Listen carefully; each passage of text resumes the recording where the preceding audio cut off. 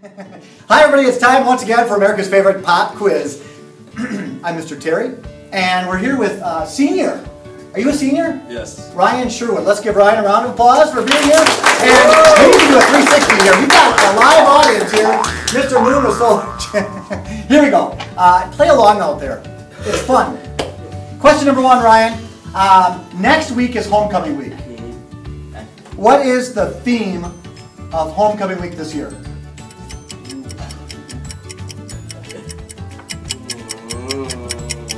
Three seconds. Sorry, that sound indicates an incorrect response, audience. Does anybody in the audience know what the theme of next week's homecoming is? Emily? Welcome to Jungle. Jungle! Something to do with jungle. Very good. Here we go, number two. Who do the Beavers play for Friday night's homecoming football game next week? DeForest. DeForest, you say? Yes. That is a correct answer. Nice job. Ryan. Number three. Autumn is right around the corner.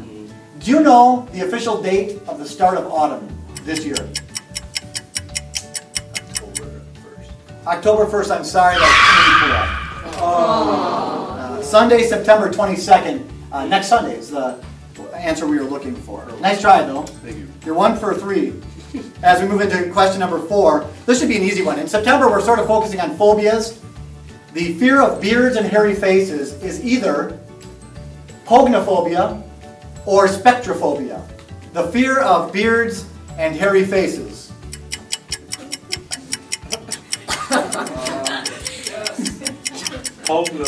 The first one. Pognophobia is correct. Nice job. And question number 5. This is tricky. This is true or false. And it's always true. Here we go.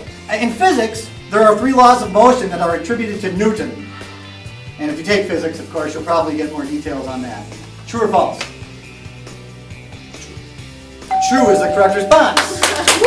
Nicely done. You're playing Ryan, you get this to bed in the refrigerator. Your parents will be proud. You also get a very expensive pop quiz pencil that you can use with pride in your senior year of high school. See if you get to the bottom of it by the time you graduate. And so generous, a $5 gift certificate for our school store.